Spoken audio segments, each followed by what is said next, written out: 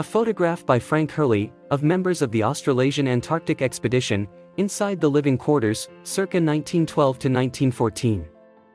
From the State Library of New South Wales. 1920 invention known as the safety scoop or car catcher, designed to prevent pedestrians from getting under the car. The design was inspired by the cow catchers that were mounted at the front of a locomotive. Photograph of British steelworkers that was taken during wartime, at an iron and steel company at Park Gate. November 27, 1942. Here is a picture of Bob Ross with pizza and a Coke, that was taken in the early 1990s.